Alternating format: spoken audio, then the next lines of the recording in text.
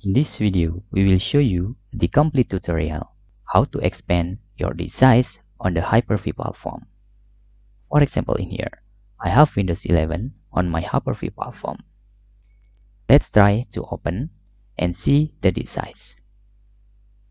Okay, and this is my Hyper-V.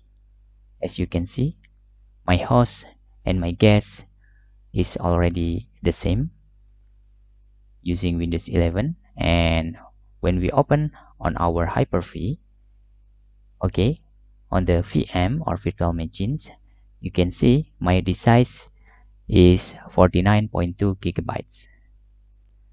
When we try to open this management by right-clicking on this PC menu and show more options and choose manage,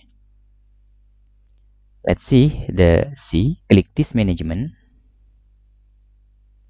and let's see here, this is my current size of the C. Okay, and there is also recovery partition. We need to delete this later. Okay, in here we can turn off our virtual machine and then click settings to increase the disk size first. Before we execute on the virtual machine, make sure the edit button is turned on. You can see how to fix a problem when your edit button is disabled. You can see on our channel also. Okay, in here, choose action. We need to expand, okay, from current 51 gigabytes, okay, on our C or our disk size. We need to add maybe in here 60 gigabytes, and click next and click finish.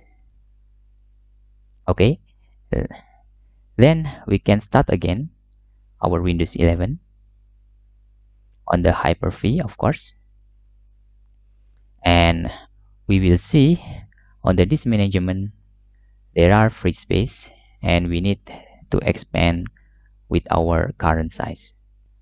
Okay, if you see on your DC is already the same with previous, but if you open again on this management, okay, let's see on our disk management, and this is 10 gigabytes unallocated. Okay, if usually we right click and can extend the volume, you can see now we cannot extend the volume because the partition of the recovery here, we need to delete this, so the C with the unallocated space is side by side, not between this. How to do that? First, we need to open the command prompt in here, and don't forget to run as administrator. Click yes and type this part. After that, we can type list this. Okay, this is disk 0. Just select disk 0. Select disk 0 in here. Disk 0 is now the selected disk. After that, you can see the partition by type the list partition command